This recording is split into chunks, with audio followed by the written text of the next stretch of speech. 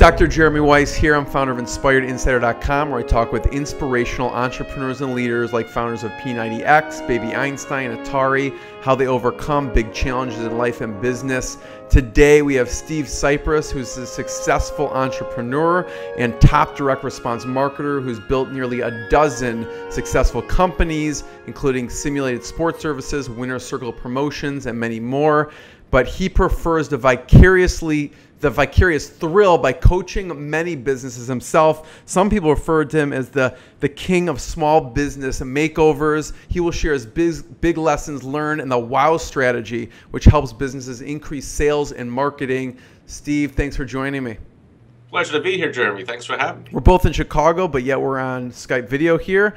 And I always like to include a fun fact about someone.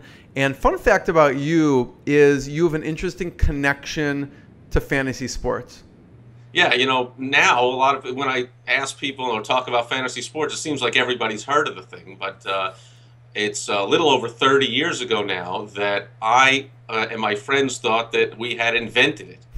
And so back when I was actually my last year of law school, I noticed, I realized my friends, everyone was about to be moving away and going their different directions, and I was like, how can I keep everyone together and keep in touch? I know I'll make them call me every week and tell me their lineup, and we'll draft teams, and I'll send out a newsletter, and I'll keep the statistics, and it wasn't until a couple years later that we found out that some of my league members had brought me like little ads that were placed in obscure sports magazines. They were like, hey, there's people doing this for a living, and your game is fantastic, your newsletters are great.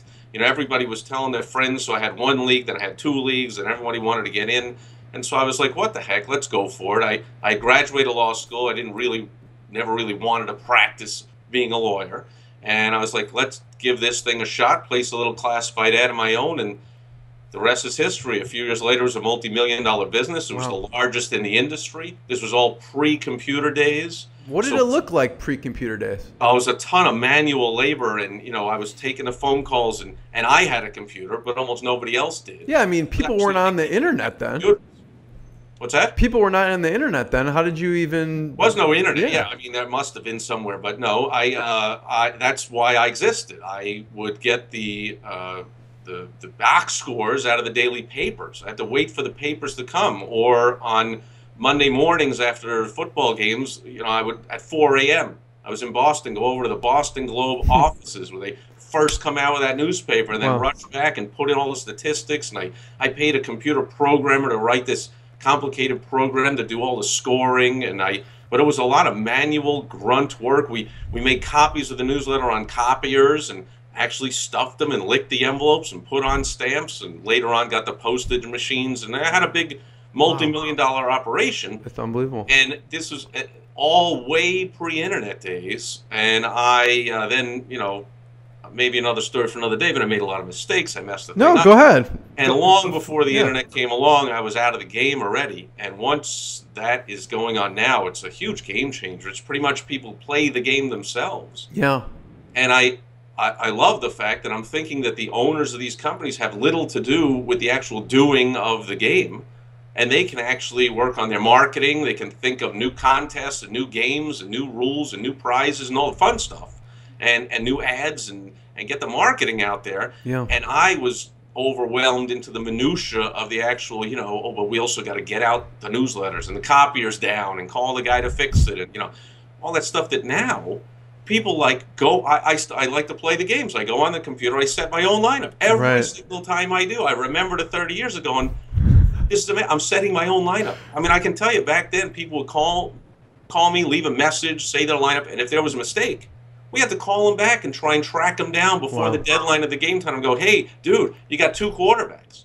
Which one do you want on the bench? And if we couldn't get a hold of them, the rule was you now had no quarterback in that game because it would be unfair to the team you're playing. And just a whole different world back then. So I still like to play the games, but I love the fact that I no longer have to actually manually do all the work that was involved. But man, it was so much fun to turn your hobby into a business.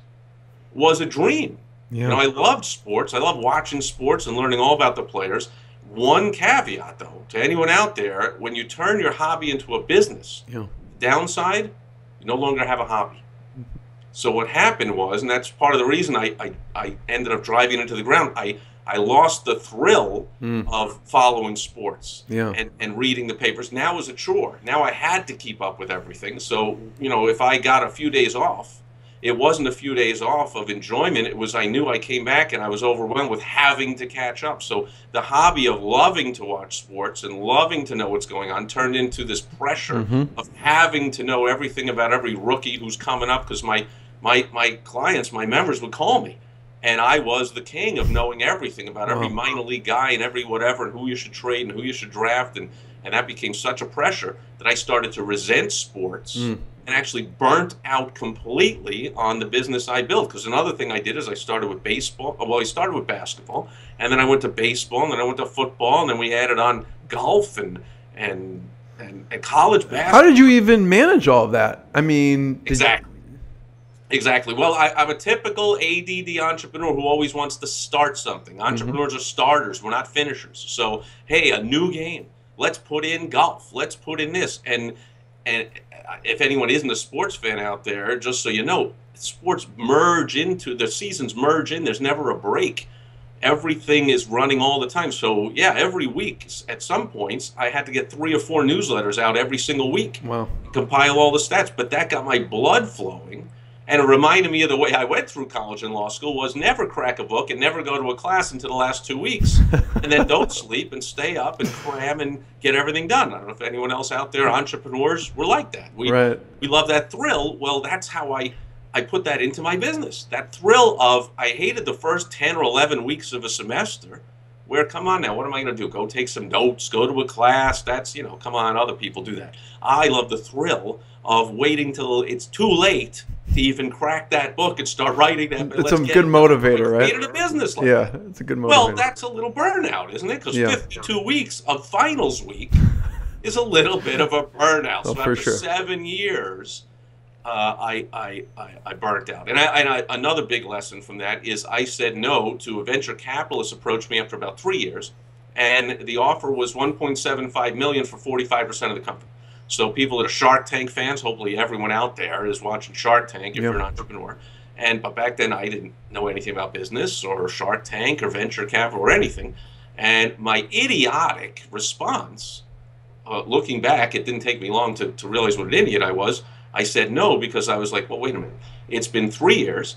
$1.75 million for 45% is a valuation of over $3.5 million in 3 years. Right. In 10 years, it's got to be worth $10 million. And why would I want to give away almost half of that? I want the whole $10 million.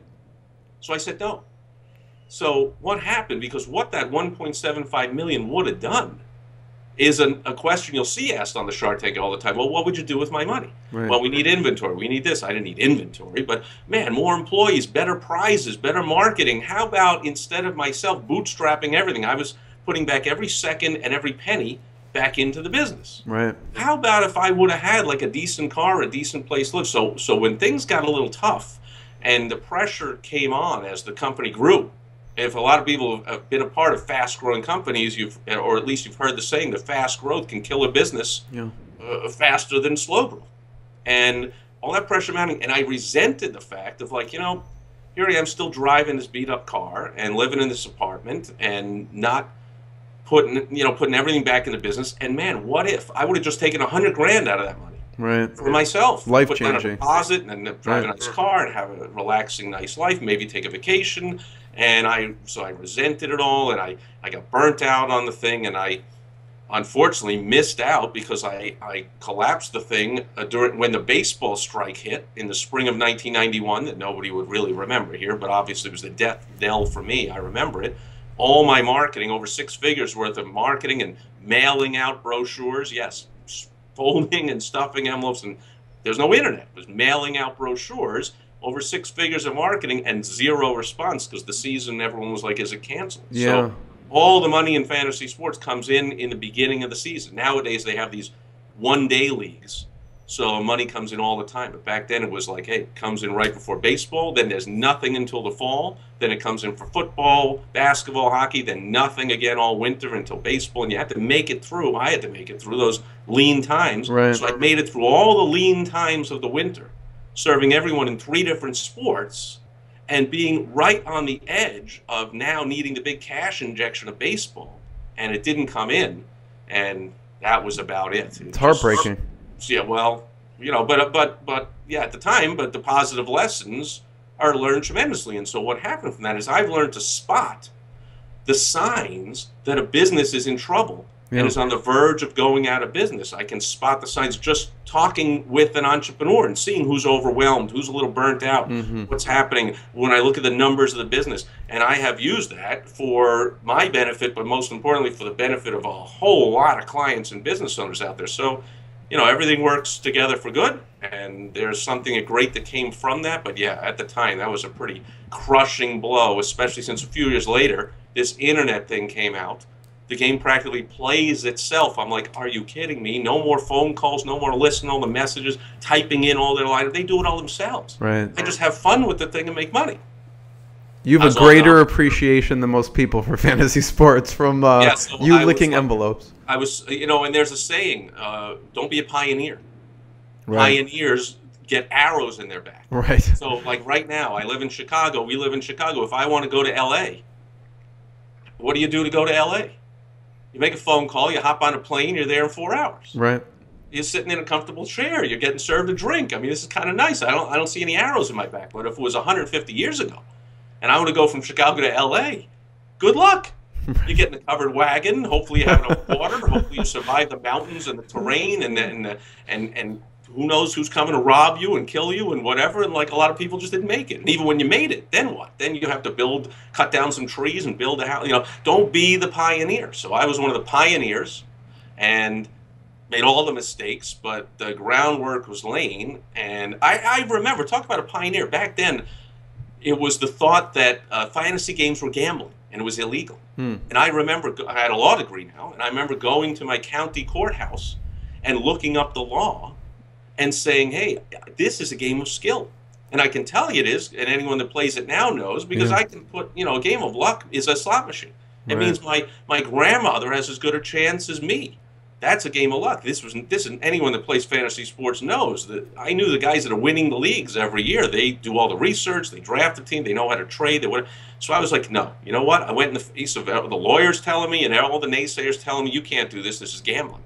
Because what happened was all these little competitors were running these little tiny operations. This is a marketing lesson that I did. Is I did what I call opportunity gap analysis. I looked at the competition and I looked for gaps in between what they were delivering and what I knew the target market wanted. Yeah. And as a player myself, I knew what I wanted. Well, one thing is the prizes. Yeah. So now we know that this is a billion-dollar industry and people are winning thousands of dollars every day, and that's pretty much, it's a lot of big cash prizes. Huge cash, yeah. Millions a day for these online services. But back then, the prizes were, and it was in their ad, league winners win a T-shirt or a hat. T-shirt or a hat. Come on. I remember one was don't get that excited about that, yeah. So I have like a Yahoo bobblehead doll somewhere from winning a league. Come on. But I was like, hey, look, you know, at least I didn't study a lot or really enjoy going to law school or want to be a lawyer. But I knew enough to know that if you can give a prize of a T-shirt, you can give a prize of $1 million. I mean, if it was gambling, you can't even give a T-shirt. That would be illegal gambling. So I'm like, look, I ran an ad, and I very simply said, win 2 tickets, to all expense paid trip for 2 to the World Series. That was my prize. Amazing. Well, and everyone was like, what are you doing? The prizes are a T-shirt and a hat. And I was like, yeah, so I feel like blowing them all away. I would like to be the largest company in the industry pretty easily. So that's just one of the things I did, comparing their ad to what I could do instead. That was one of the things. And the orders just flooded in. And then the game is why people stay. The prizes are why they came. My game and my newsletters and the camaraderie was so much fun. But, man, and that's when they came after me and said, you can't be giving a Super Bowl trip. This is gambling. You know, it's based on the players playing, and everyone knows that's gambling. And I was like, went through this whole thing. So that's a pioneer. Yeah. And today, if I jumped into the field today, or even 10 years ago, really easy. You get some computer programmer. I mean, they now need big money from both of the big leading services of venture capital, millions of dollars. A lot of competition. Prizes. Yeah. But as far as getting the thing going, it's a dream compared to where it used to be. So, there's a big lesson. Do not be a pioneer. You're going to get arrows in your back. You're going to get killed. Like, wait until somebody else has laid the groundwork, and then go jump in. Who was the first laptop computer? I bet it wasn't Apple, but they're the largest company in the history of the world. Right. Yeah. Okay, so I bet there was a time where Steve Jobs was. I saw the movies. Read his book. I mean, he's in a garage somewhere putting together a computer. Wasn't the first one. And so I'm sure there were people telling him, what do we need another computer for? Right. So today, maybe someone's telling you, what, you're a chiropractor. Maybe somebody's telling you, we got a bunch of chiropractors in Chicago. What do we need another one for? You would say, oh, yeah, I better go find a town with no chiropractor and hang my shingle out in the middle of Montana or something. That's the way to do it. Well, no. If you put together the right business and marketing plan and you have something specific solution to offer people have a specific problem, people beat a path to your door. Oh, for sure. But if you're the first one, you're going to go through a lot of stuff. So anyway, that's kind of a long answer to So that. Steve, you were even using direct response marketing in those days. That's the thing. So what made you know there was such a thing as direct response. I didn't find it out till 25 years later, and that's why I took line and sinker, went into it when I discovered this was a thing, because I knew it worked. Because no one out there was putting an ad for win a world trip to the World Series or win a trip to the Super Bowl. And there was a lot of other elements of direct response back then. So a lot of people now, and I teach direct response, and I've held over 200 events. You've been to at least one or two of mine in Chicago over the last 6 years for entrepreneurs, and I introduced the concept of direct response marketing, and light bulbs go off, and they're like, never thought of it, whatever, didn't think that would work for me. But when I first saw it, I was like, well, I know that works because I did that. Right. And I did that, and I did that, and I did that. But then I also saw how much money I left on the table. I was like, well, but I didn't do that, and I didn't do that, and I didn't do that. But I had that advantage that, I used it before I knew what it was. So another thing I did was these, believe it or not, these ads all said, send $3 and a self-addressed stamped envelope for the brochure. I love it. And if you join, we'll put that money towards your fee. I love it. And I was like, how about a toll-free number and a free brochure? We had to call back then a long distance phone call. I don't know if I'm dating myself, but it was like, hey, I'm on long distance here. Be quiet. Right, exactly. Yeah. Come on, the long distance costs money nowadays. It's silly. In fact, local calls cost more than long distance sometimes or whatever. But it was like long distance call. Well, you had to call long distance to whoever had a computer in their basement to have this game. And then, or send $3 for. I was like, well, that's pretty easy. How about free brochure? And again, the people came to me and said, well, what are you doing? How are you going to pay for all those brochures? Right. I'm like, it's called direct response marketing. And, well, I didn't say that, but I had, and I still do, I teach what I call the iceberg philosophy. Yeah. Extremely important that business owners have the iceberg philosophy. We've all heard, I haven't seen it in person, that an iceberg, 90% of it is unseen below the surface. Yeah. So I've seen movies, and I saw Titanic. I mean, you see, that's a huge mammoth iceberg. It sunk the ship. Oh, it's huge, it's whatever. No, it's not. It's teeny. It's inconsequential compared to the 90% that's below. Right. So, a free brochure I'm going to give out. That's going to cost me $1. Or back then 50 cents. I mean, a stamp was probably 20 cents or whatever. But it's going to cost, I got to print it, I got to mail it, and what if the people don't join and whatever, that. But that's the tip of the iceberg. Below is, but when they send in money, and they join the baseball game, and then it's so much fun, they join the football game, and then they join the basketball, and then they stay 5 years, and then they tell 3 friends. And they went, now what was that 22 cents to send out the brochure compared to how fewer my competitors had to be getting by making somebody take $3 and write out a check and send it in to them? They were looking at the tip of the iceberg. Yeah. I right away was looking below the surface and saying, let's put out an offer. An irresistible offer compared to paying for a brochure. Free brochure is fairly irresistible. Right. Back then, by the way, a toll-free number, it wasn't like today. There was no way to get a toll-free number to call forward to just hook it up. It had to be a separate line. Now, at the time, I had graduated law school. I was taking a bar exam, waiting for the results, and had no job there, didn't know what I was going to do. So I had moved back in with my mom, for crying out loud. 25-year-old guy moving in with my mom. Wasn't happy. It's pretty common, but yeah. Nowadays, yes. Nowadays, it's common. And besides, if anyone knows me, I don't give a crap about common. I'm not common. I don't care what everybody else does. That's terrible to me. Right. But you should have seen the look on my mom's face when the phone company pulls up with the truck and the ladder, and they have to drill a hole in the wall of the house to put in a line for a toll-free number. She's like, they are drilling a hole She's gonna kill you. in the house to put in another phone line. And I was like, look, when I move out, I will fill the hole. Like, that's what you had to do to get a toll-free number. So it was easy for everyone to not have a toll-free number. I said, people would like a toll-free number. So free number compared to paid number, free brochure compared to paid brochure, really nice prizes that people want compared to crappy prizes nobody wants. Right. Those were, and there were more. I mean, if I had the ad in front of me, that's what I did. I just looked at it and said, I can beat this, that, this, that, this. And most of all, like I said, that's the hallmark of what we call direct response marketing, and what my WOW strategy is. The O in the WOW strategy stands for the irresistible offer. Right. Put something out there that a sports fan could not refuse, a free call where they could call me and ask any questions. And by the way, that phone was right near my bed, and there was no turn off the ringer. You were just picking. That was just you picking it up all day. At 3 in the morning, I would pop out of bed and go, the phone's ringing. I'm living with my mom back home, 25 years old. I am broke. I'm in debt from law school, not like it is today, but I don't know, 150 grand worth of debt from school or whatever. Sure. Like, I am bouncing out of that. I placed the ad. In fact, to place the ad, I had to place 3 weeks of ads. I remember, oh, that's another thing. Everyone had a 1-inch ad. I placed a 2-inch ad. This is pretty simple stuff. But again, people would go, you're crazy. Everyone has a 1-inch ad. Yeah. That's good enough. I was like, I don't want to be good enough. Right. I'm going to dominate the industry. I had a 2-inch ad. Now later on, of course, then I had a quarter page. Then I had full page ads. I mean, I was #1 in the world in the industry, small industry. But I was always putting more money back, better prizes, bigger ads, better everything, more computers coming in, more everything. But back then, it was a little tiny ad that I had to go back to my high school job to get the money to pay for 3 weeks in advance to run the ad. My high school job was being a vendor in Madison Square Garden selling peanuts and popcorn. Oh, wow. And beer. And here's this is a bunch of 18-year-old kids. There was 2 times. There was the 18-year-old kids like when I did it, and then there was the old men that had it as a second job because they had 6 kids and whatever and could barely live, Well, I was kind of in the middle.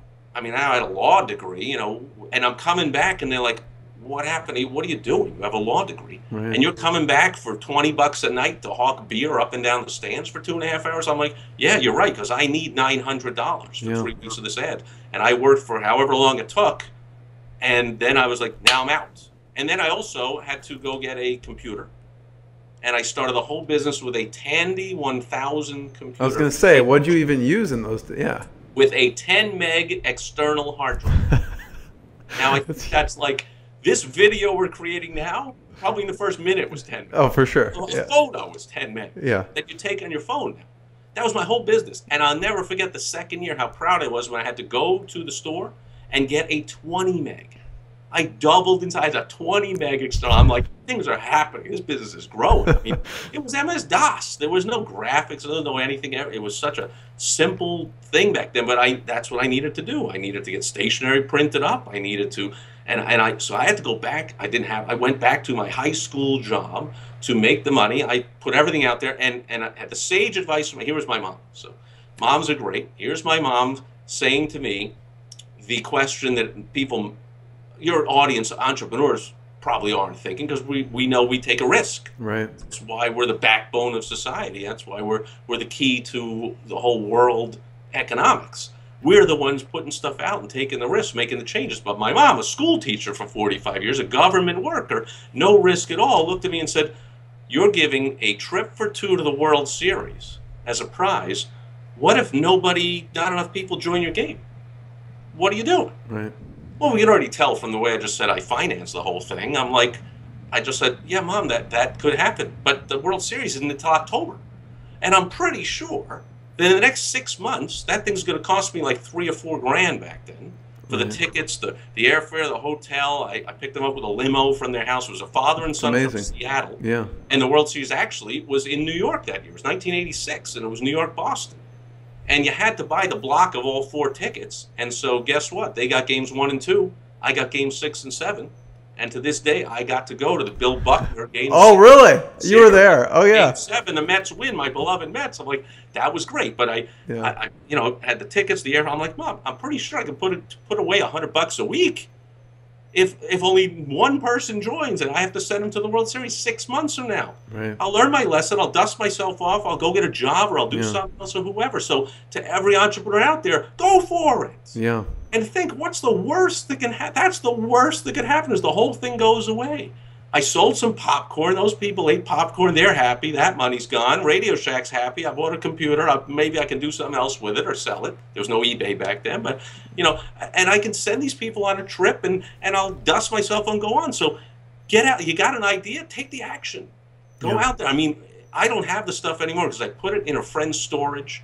And then the friend could get a hold of me, and he redid their whatever, and they threw everything out. And like, but if I had that initial stuff, you would look at it and say, that is horrible.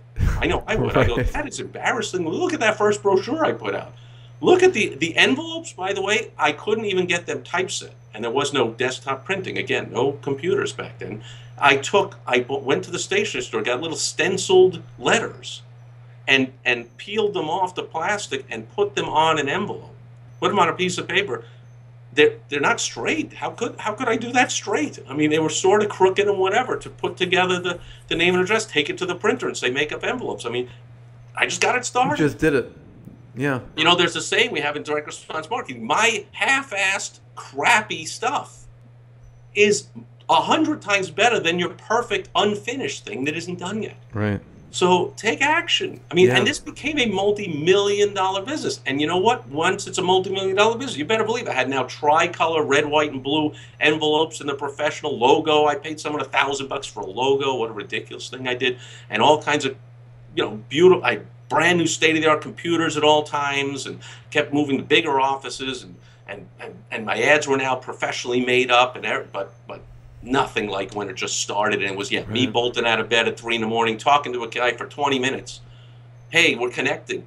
You know, he doesn't know anybody that loves baseball like he does. Right. Loves to talk to me, wants to join the game, sends in $175, and you know, hundreds of people do that, and then thousands of people, and they tell their friends and whatever, and pretty soon you got a multi-million-dollar business. I mean, you still have a valuable. You have tons of people on your list. It was still valuable. What happened at the end? List? Yeah. I didn't know anything about a list. Again, I didn't know anything about direct response. And that's one of the things I said earlier, like, look at the money I left on the table. Oh, I had a list. Yeah, I had a list. Wait a minute. Or how about this? Every week in my newsletter, I had a section for the tip of the week. So I put in a little tip. You know, when you're making a trade, you know, don't look at what you need. Look at their lineup and look what they need. And call them up and go, I see you need a third baseman. Let's make a deal. Instead of going, you know, I need a left fielder. Let me look at a guy who has a good left fielder. So I may put these tips together. Could I not have put those all together and sold it as a package the next year as a premium, or given it a bonus? If you join my premium service, you get this all the tips of how to play the game. You don't have to wait 26 weeks of the season to get them all.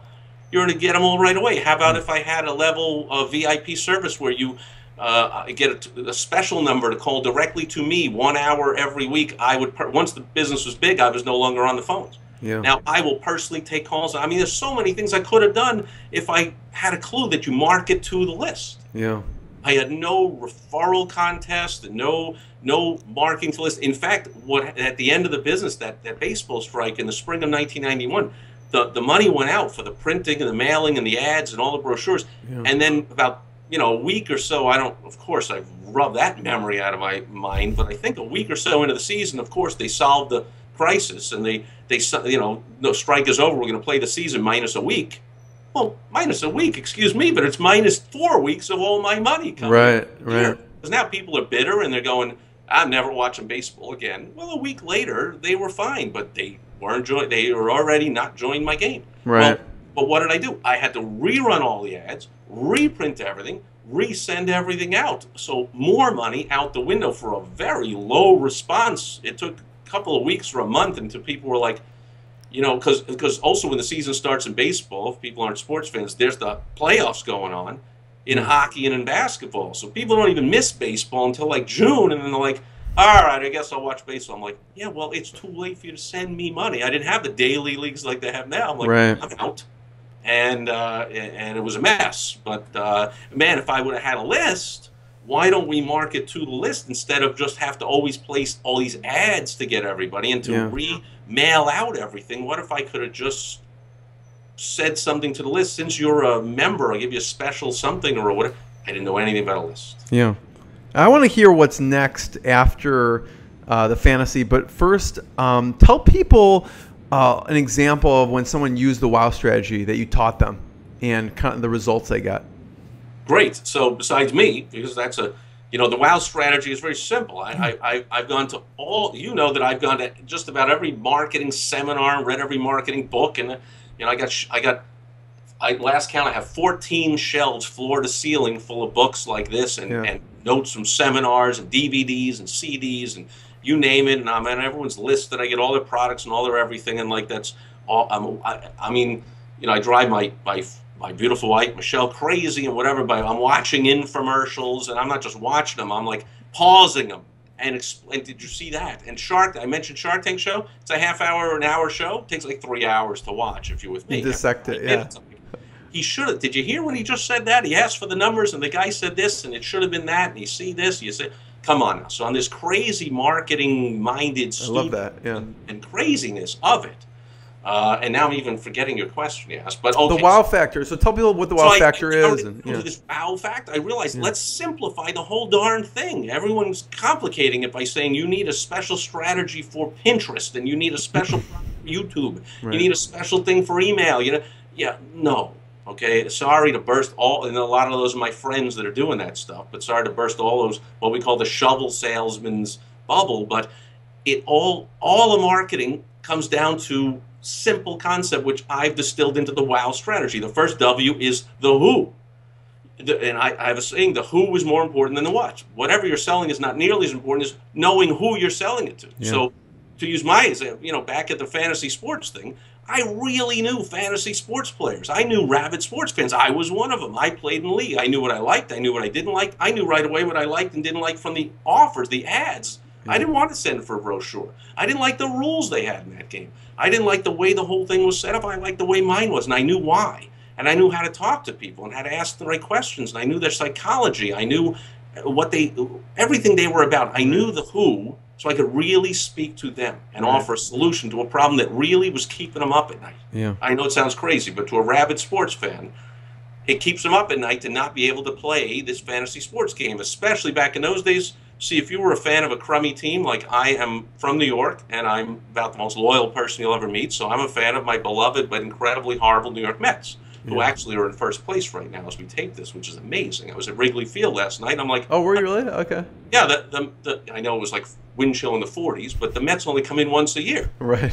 And make the annual trek to the decrepit confines of the crumbling Wrigley Field. But, you know, I'm like, honey, look at that. See, the flag for the Mets is on the top. That means first place. You never see that. I've never seen that. That's never happens. The Mets are actually in first place. You know, what day is it? Well, it lasts long, but it's great. The Mets are there. But anyway, so, you know, the Mets, I love the Mets.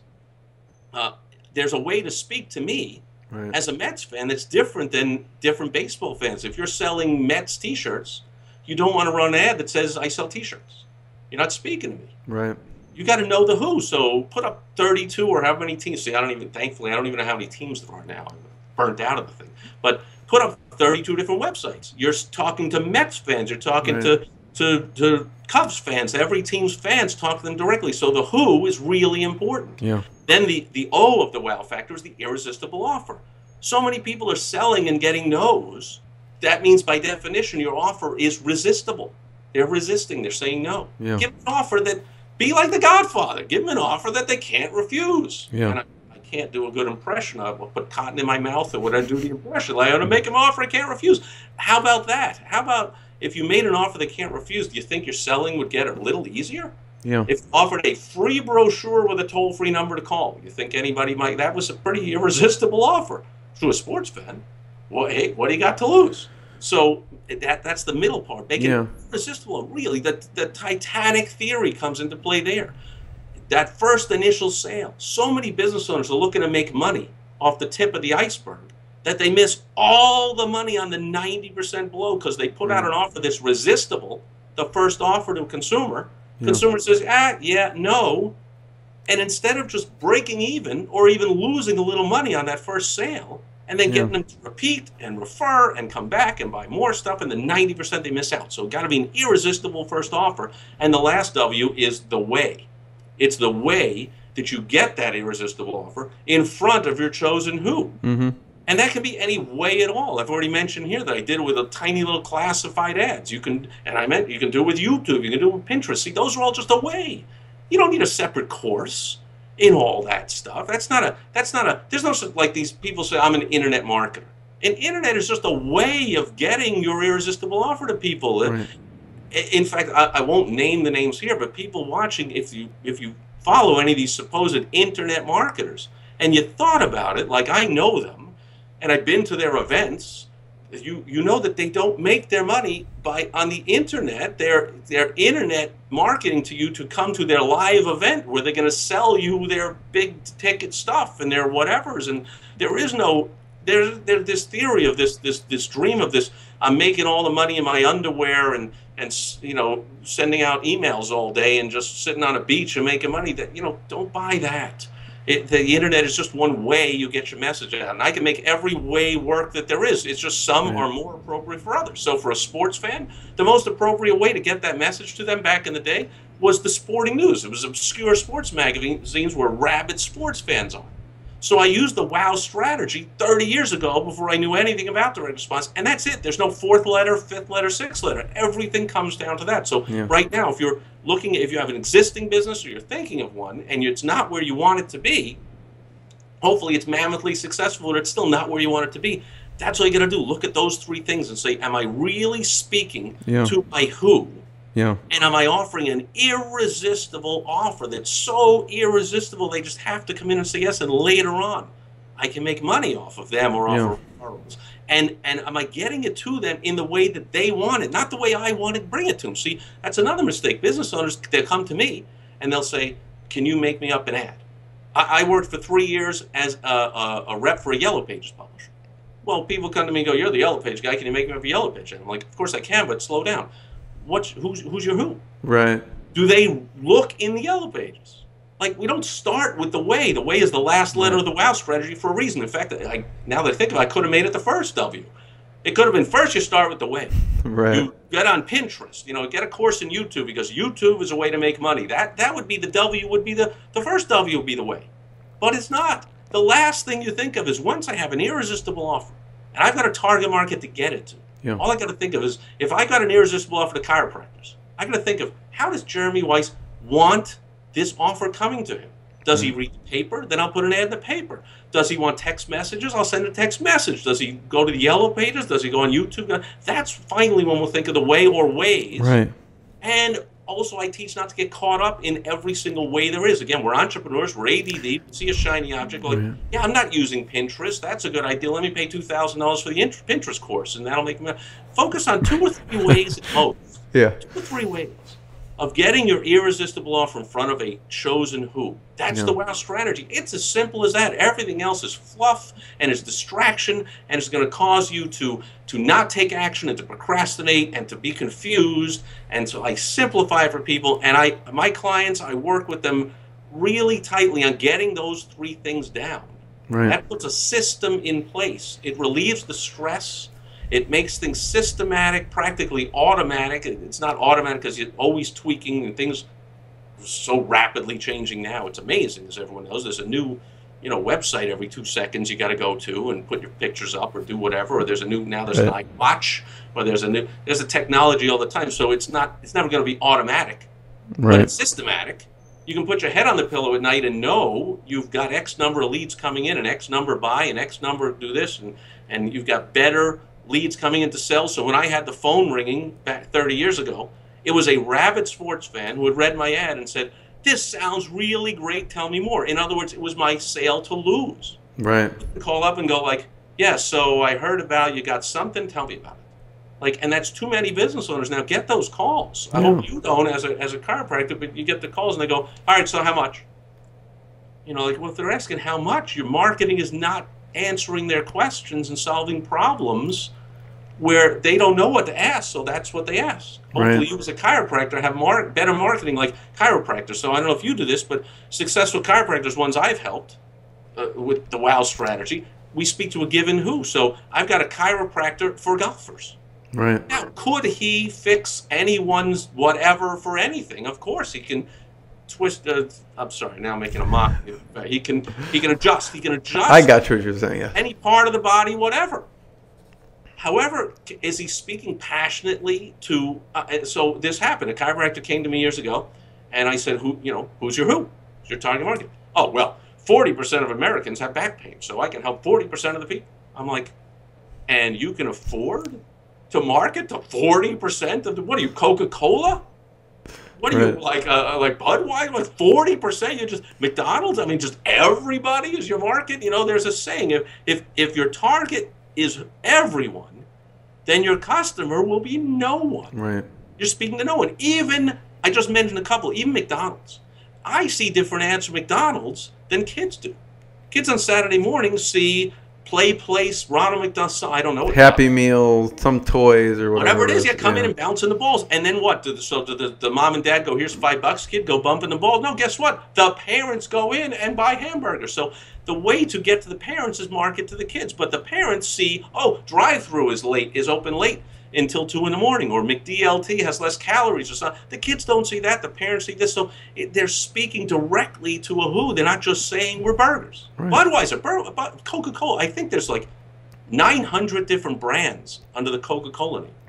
And I'm not even, let's not even include all the different brands. Let's just think of Coca-Cola. Right. If I walk into a store right now, I'm going to see Coke, Diet Coke, Coke Zero, Cherry Coke, Vanilla Diet Coke, Cherry Caffeine-Free Coke. I mean, I would see 37 different Cokes, and each one is speaking to a different person. Now, they're a big billion-dollar, multi-billion-dollar company, so each one actually also has a different marketing staff. Yeah. So you've got to take different hats off when you're talking to different who's, and picture that I am now the marketing department, so Budweiser. Budweiser has Bud, and then they have Bud Light. Those are two completely different markets, and you can tell just by looking at their ads. I got the kids playing beach volleyball is Bud Light. Get your energy and less calories. And then I got the guys in suspenders sitting in the bar, you know, Bud. It's the end of Friday. You came out of the factory. It's Bud time, you know, or Harry Carey. I'm a Bud man, you know. And then you've got, they bought Stella Artois. They have the fancy tuxedo guy drinking beer, and that's Bud. You know, there's Bud, there's 80 different. They own everything. Oh, yeah. All have different marketing departments. It's not the same person who goes, I want you to make up an ad for Bud, and tomorrow make up one for Bud Lime, and the next day for Stella Artois. No, it's 15 different marketing departments. So as a business owner, you're a chiropractor, you want to say, look, I'm going to be the chiropractor to golfers. So let's put together an irresistible offer. I will, you know, have you hitting straighter and less fatigue and not tiring out on the 14, 15, 16 holes, so you can blast by your buddies and win every bet next Sunday or your money back in 3 sessions, guaranteed. And that goes out to golfers. And then now that's an irresistible offer. You have a chosen who that you've studied them. You know that's what they want. They want to win the bet with their friends and play better golf and not be tired and not be sore. I don't know that, but then maybe that's what you found out from golfers. Right. You put together you your really target the message. I'll fix it for free. Yeah. I'll fix it guaranteed or money back. And then you figure out the way to get it to them. Well, I guess there are golf magazines out there. There you go. Let's put it into a golf magazine that they're reading, and let's not put it into Women's Daily, and let's not put it into Time Magazine. Again, we're not Coca-Cola. We're not just putting it everywhere. Right. Let's put it into little obscure. Let's get little banner ads on websites about golf or videos on YouTube that are golf instruction. Let's pay to advertise to them, or you know, that's what now I'm going to think of the way to get it to them. Okay, now you've got that message. Now, how about tennis players? Well, you're going to help their tennis elbow. How about dancers? You're going to help their back when they twist and run, so you're going to get it out to ballet dancers or whatever. And you can have all these different messages. But you got to do that for maximum efficiency, Jeremy. You can't just sit there and go, I'm a chiropractor, I fix everything. Right. That's going to lead to a lot of frustration in an empty office. You know, years ago, I broke my collarbone playing softball, and I got a referral to I got a referral. The hospital was 10 miles away from my home, and in the emergency room, and the referral was a doctor another 10 miles in the other direction. Well, I'd broken my collarbone. Just to sit in the car and drive there was excruciating pain. I'm like, there's got to be a doctor closer than 20 miles. Forget the referral. Open up the Yellow Pages. I'm dating myself. I opened the Yellow Pages, and there was an ad under, you know, doctor, whatever, for bone, whatever it was called, and it was sports doctor. So he said, you know, we help athletes. And I was like, that's it. Because to me, that resonated with you. But I mean, to me, I had broken my collarbone, and I want to be back playing as soon as possible. So I need a doctor who's going to understand me. I don't want to go to one that goes, that's it, 10 weeks, and sit on your back and do nothing. I want one that goes, you can get back in 4 weeks if you do this, and after the game you do this, and be careful when you do this, and don't throw like that. And I was like, I want to go to the sports guy. Well, so I made the appointment. I went in the office, and what happened when I went in the office? The walls are covered with Leroy Neiman golfers and tennis players and football players, and the whole thing has a sports feel to it. And you go in, and the questions are like, all right, so what were you playing when you hurt your shoulder? How was it? And I'm seeing the guy with the kid with the football jersey on the whatever, and I'm like, yeah, this is where I want to be. I'm an athlete, see? I hurt my collarbone playing sports. I'm in a sports place. Now, could that guy have fixed bones of anybody for any reason? But he'd have an empty office. Right. This office was totally packed, and we loved being there because we're in a place we call home. It was sports-minded. So that's the WOW strategies. Really speak to that who. And give them an irresistible offer, and then figure out the way to get it to them, the way they want it delivered. And that's, I'm sorry to say it, but that's magic. Now, it's not magic because it works and it's simple. But anyone that's struggling with, how do I get customers? How do I get more calls? How do I get the phone to ring? It's counterintuitive, but how about ignoring like 95% of your potential prospects? Right. It's hard to do for some people. It's a difficult thing for business owners. Yeah. What do you mean ignore 95% of my prospects? Well, what about what? So they'll say this. So I have a client who owns a sewing shop. Yeah. Right. So picture a sewing shop, a little sewing and knitting shop. What do you picture? Okay, well, she has a 15,000 square foot, over $1 million business now. Her business increased in the first 2 years working with me over $500,000. Wow. Because we implemented the WOW strategy. Yeah. And she is selling, by the way, she sells sewing machines that are $25,000 sewing machines. I had no idea. She is, and selling them like crazy. I mean, she's just doing a great job. Okay, so all of her marketing, who do you think all of her marketing, who is her who? Who is her marketing directed to? For other manufacturers, probably, I'm assuming? Well, I'm saying her marketing for her, she got a retail. So she got a 15,000 square foot retail location. It's to the blue hairs. It's the little old ladies who want to do their sewing and their needling and their crochet or whatever they do. So she's marketing to them, right? Right. So she can look and go like, but this is, now she's my client, so she doesn't say this, but somebody else might say, well, but there are some men that like to sew. All your marketing is talking to women. And it's talking, you know, in her newsletter, she talks about the Golden Girls this or the whatever that, because that's the age and that's what they want to talk about. And she has birthdays of the month. Hey, did you know Jane Fonda's 72? And this is, she's, you know, look at what, you know, I saw a picture the other day. It was Raquel Welch's birthday. She looked like she's still like 40. I'll be like, that's what she would put in her newsletter, right? Right. So somebody might ask, well, what about guys? There were some guys that like to sew. Well, this is my answer. If a guy walks into her shop and says, I want to sew, what would she say to him? I'll sell you a machine. Yeah, of course, sure. Yeah. Here's a machine, here's yarn, here's whatever you got, here's what. But we're not wasting any time or money marketing to them. Right. So this sports chiropractor I went to see, if anyone that knew me said like, wow, your collarbone healed pretty quick. Did you have a doctor you liked? Yeah, because I, you know, hurt my leg, but it wasn't playing sports. Yeah, I'm pretty sure he would still see you. Right. But his lobby is still covered in only sports. His ads are all about sports. Everything is sports. He probably has a thing where he sponsors the high school football team with an ad and a sports thing or whatever. You don't ever have to say no to a sale. But concentrate your marketing and your sales message on a target who for much better results. So you won't say no. You won't lose customers from it. But you've got to lose customers from your marketing efforts, or else you are just wasting a lot of money. You're putting a milquetoast message that's just not going to get responded to. You're going to get frustrated. So, Steve, what's another, you help a lot of business owners. What's another transformation story, one of your favorites, where you saw someone in this position and then whatever you directed and however they used the WOW factor and strategy and the strategies you implemented, what results they got on the other side? You know, there's so many of them. So let's see. I've picked, I did one for sports fans. I did a sports doctor. I talked about a sewing shop for old ladies. something for What's God. one of your favorites throughout the years? I got one I'm working with now. He is owns an auto repair shop, second generation. He worked in the shop when he was a kid for his dad and sweeping the floors, painting the fence, doing whatever.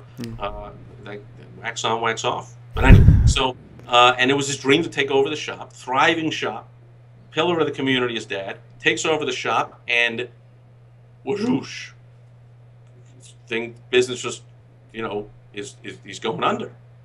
And he is, it's self-described, he's like kicking the dog when he comes home.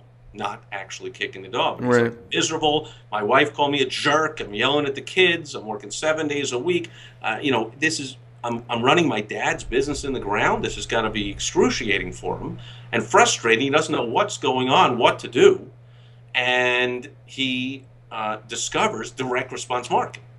He figures out a way to get an irresistible offer to his target market. Now, he had a list like I did, and the suggestion was take your list. Anyone that's come into the shop, order, if you had your car repaired, they have your name, address when you drop the car, so, and phone number.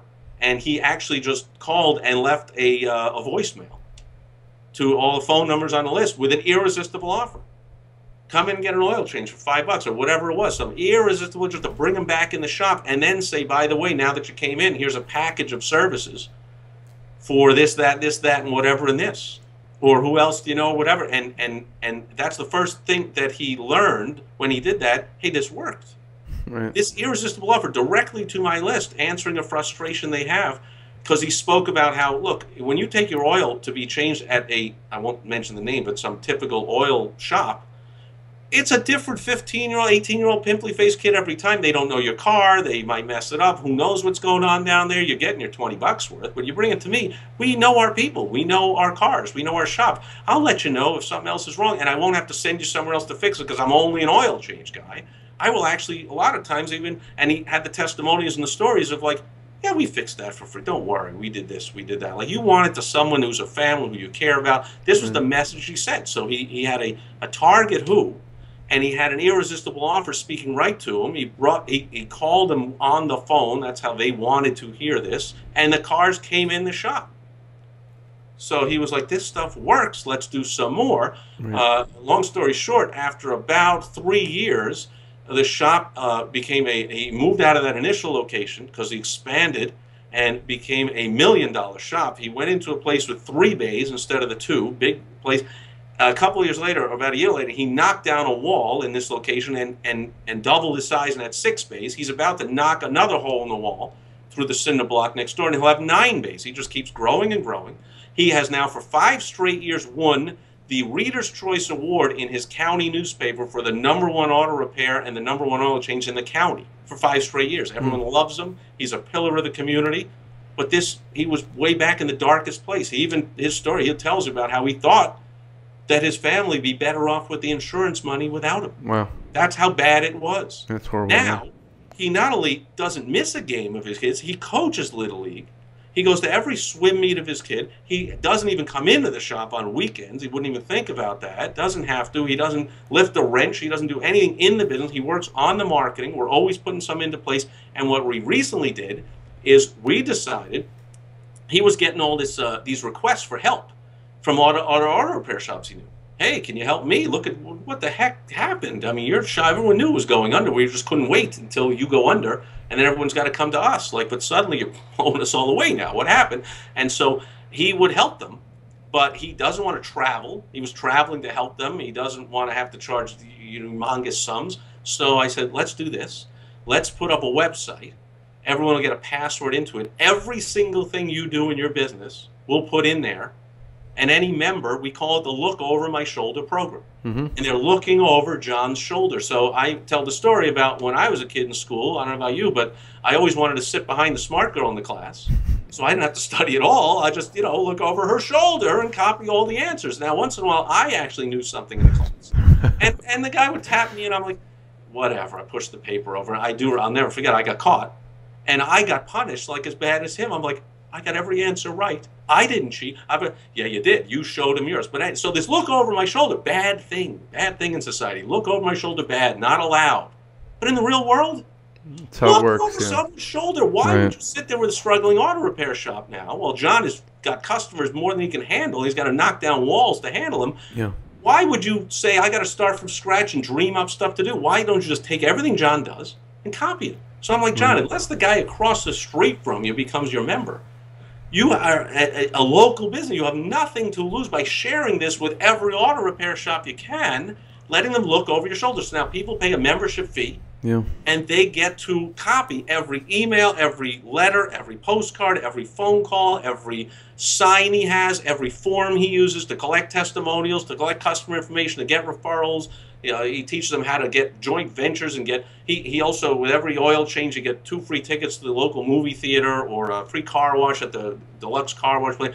How to set up these. He teaches everything. How to keep better technicians. We hear that a lot now. People can't find good techs, can't keep them. Okay, so he teaches how to do that. Everything he does in his shop, he lets other people do. Yeah. And we call it the look over my shoulder. So not only has he been tremendously successful in his own using the WOW strategy, he's now able to, like you said in the beginning about me, because that's what I told you, is that vicarious thrill that he is now helping build auto repair shops all over the country where he doesn't have to travel to them, charge them large fees, be away from his family. He's home for dinner every night, and he knows he's really making an impact now. He's helping his brethren, because why keep it all to himself? Right.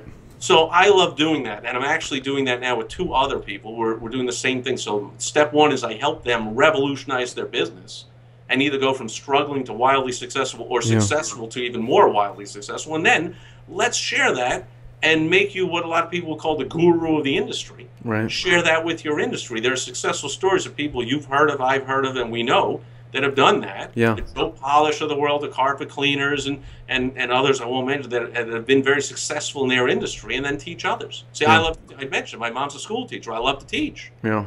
Why hold it yourself? Why not teach somebody else? So I love, and I actually learned now that not everyone likes to teach or is got the, it's not in them to teach. And I have to coach my clients in this look over my shoulder that, hey, look, here's what you got to think when you're teaching. You got to explain everything. Oh yeah, I got to do that. To me, it's I grew up with a teacher. It's natural to teach. I love to teach. I love that's that vicarious thrill. I mean, look, I'm building a sewing shop, an auto repair shop, attorneys, doctors, this, that.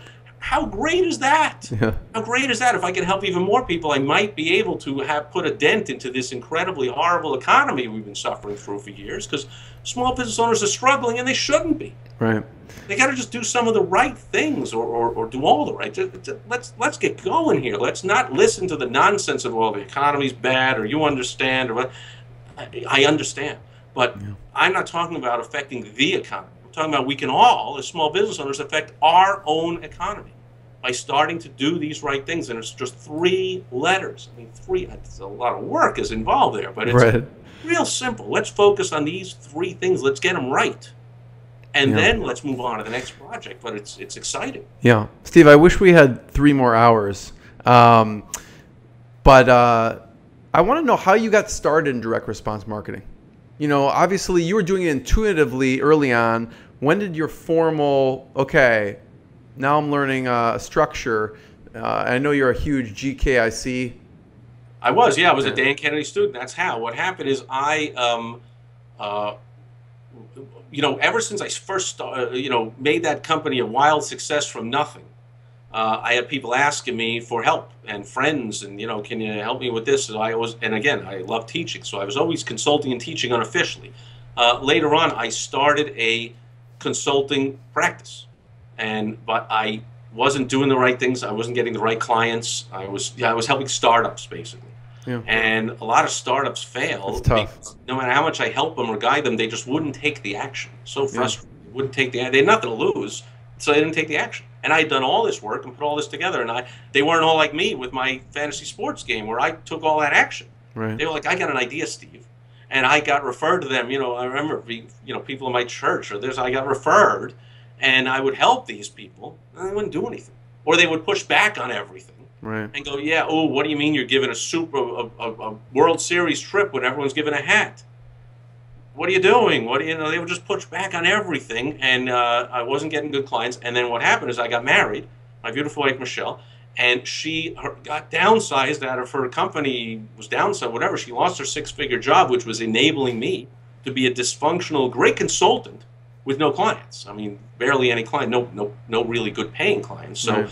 you know, and it's similar to business owners. You could be the world's greatest chiropractor. You can make the greatest adjustment in the world. If you're not going to get your marketing going, you got no one to adjust. You got an empty office. What a waste. So that was me as a consultant. I could help a lot of people, but I wasn't getting the thing going. And it was enabled by my wife paying the bills and bringing them up. Well, she lost that job, and I was like, you know, somebody here needs to be the man of the house and get a real job. And I figured that should be me. So I went and got a real job, and that's when I walked into and it wasn't really still a real job, of course, because again, my roots are paper route, vendor medicine, so we're all commission. Let's Right. go. If you don't walk around the seats and sell popcorn, you go home with no money then. Right. Which, by the way, a lot of kids did when the concerts are out or whatever. They just come in and watch the concert for free. I'm like, I hear it, and I might as well go home with $30. That's how we can go up in the front row and go backstage. It was kind of fun. But anyway, so I get to work, and I answer an ad that is a struggling law firm downtown Chicago. The phone is ringing off the hook with leads, says the ad. Too many leads was the headline. A salesperson's dream. Too Right. many leads, we don't know how to close them. We need somebody here who knows how to sell. I'm like, great opportunity. I'm going to go in, and I said, I'm going to go in. I'm going to show you how to sell these leads. The lawyers are trying to sell the leads. My goodness, let's not even start with the end. The sales department attorneys trying to make sales. It was just horrible. I was like, on my interview, I was like, give me the phone. Like, well, you know, attorneys, I don't know if you know, but they're like, well, no, you can't answer the phone because you're not vet. We don't know what you'll say when just hand me the phone. Okay, boom, boom, boom, boom, boom, boom. You know, they were charging like $300 for something, whatever, because they were like, oh, all we have to do is file this form. That'll take me 15 minutes. I'm like, no. The guy just told you it's like a $15,000 problem you're going to solve. Give me the phone. I was like, for $1,500, we'll take care of that for you. Don't worry what we'll do. We'll just take care of it. It'll be all done. $1,500. Boom, credit card. Within 30 minutes. I'm like, there you go. You want me to do this? I'll put a system together. Only if I put a system together, and then I get to hire more salespeople and teach them and build a sales force. And that's what I did. And within 9 months, I took that company from, they were on the brink of going out, they were just like, that's it, we're just going out of business. They were doing it as a night thing, trying to get this thing going. It was an emergency IRS, you know, they got a lien on your house thing like you see the ads on TV. So they were coming out of their job and at night trying to solve these problems, and they're part-time, and they were about to give it up. Doesn't work, we get the leads, but we can't close these. You know, leads were easy. You get a list of everyone with a tax lien, it's a public records. And they got the calls. They couldn't get them to give them any money and to fix their problem. Yeah. I could. And 9 months later, we had 18 employees, was over $1 million business now, and things are rocking and rolling. So once again, but what happened was, I was like, I looked into the office, there were 3 attorneys. One was a silent partner, who just put in money, who was working, liked his cushy job at a firm. Another guy was doing all the legal work and trying to sell. And the third one was doing the marketing. He was getting the leads, getting the phone ring. Well, the marketing guy had on his desk a bobblehead doll of a grown man in a suit on a bull. Right. And I was like, what is that? I've seen baseball players. I've never seen a bobblehead of a grown man in a suit with big mutton chops riding a bull. What the heck is that? He goes, that's Dan Kennedy. I go, what does that mean? He goes, how do you think we get the phone ring? How do you think we get too many leads? Yeah. I study this Dan Kennedy market. I go out to I go to Arizona every year where he lives. So I'm dating myself, this is way back. And I go out there to a conference, and I put this together, and that's how we get the leads, Dan Kennedy. So that's when it hit me. Who's this Dan Kennedy guy? What's this conference all about? How can you learn how to do this stuff? How could I get the leads so I can go back to my own consulting thing and get my own leads and close them? And so that was my introduction was, again, I knew right, I didn't have to be skeptical and go, I wonder if that works. Right. It was like, how do you think the phone is ringing off the hook? It's called direct response marketing. Yeah. So that was my introduction. And now, I don't have it behind me here, I don't think. It's over by my computer. I have my own bobblehead doll of myself, and I'm actually getting a rhino. Because that's my nickname, known as the Rhino, and I have my own bobblehead doll, my own cartoons of a rhino, my own magazine is called Rhino Monthly, my own blog is called Rhino Daily, and my podcast is Rhino Daily, and I've got a collection of like 1,000 rhinos. People that, you know, what do you get? Someone has everything. They get me rhinos from all over the world. So I have my own, but back then, I'd never seen a person on a bobblehead, and he was revered because of what he could do for businesses. And you being a chiropractor, Dan started out by specializing in dentists and chiropractors, as you probably know. Right. Again, it goes back to that wow strategy. He could have helped anybody, but he said, I have help for chiropractors and for dentists. So really targeted. Full circle, zero in on that target who. Later on, you want to have 2, 3, 4 target markets, 10, you want to go to later, but zero in on a real target who that you can speak to and deliver an irresistible offer that'll make them just say, I'd be an idiot to not do business with you, and give you a shot to prove how good you are, that you're on time, that you do what you say. Well, I'll come back, I'll refer friends, but you got to get them in there and then find the way or the ways to get that irresistible offer to that chosen who. Real simple. And then, of course, you will be saying, wow. That's why I call it the wow strategy. Like, wow, didn't know it was that simple, Steve. Didn't even know this existed. I just thought I got to place a billboard or put my logo way on top of my ad and just be an auto repair guy and people will come in because, cars break down. Yeah, no, doesn't happen. Yeah. Unfortunately. Well, Steve, we only have marketing is fun. We only have one more minute, and I appreciate your time because I think I apologize. I could have a list of like 400 questions. I rambled. I could keep game. asking you questions for the next 5 hours probably, and we could still go strong. But where should we point people towards? And what's one last thing we should leave them with? Because we talked about a lot of great direct response marketing advice. Well, I do this. Now, I get overloaded, so you might want to get in quick or take it with a grain of salt, but I will, when I'm invited, which is a lot of time, I do these interviews or I'm asked the speaker invite, and I will offer a free strategy session.